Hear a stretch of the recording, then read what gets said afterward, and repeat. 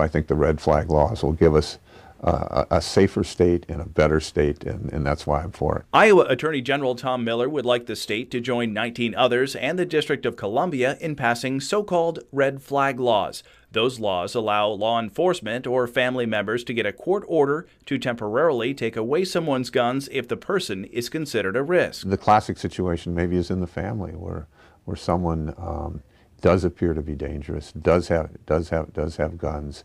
The rest of the other family members can get protection in that situation. Governor Reynolds was asked about red flag laws earlier this week. She responded that Illinois had one and it didn't work, and that other solutions should be considered. No matter how many laws or rules you have on the books, if somebody has evil in their heart, you can't handle that. But she did not reject it entirely and said she would take a look at everything.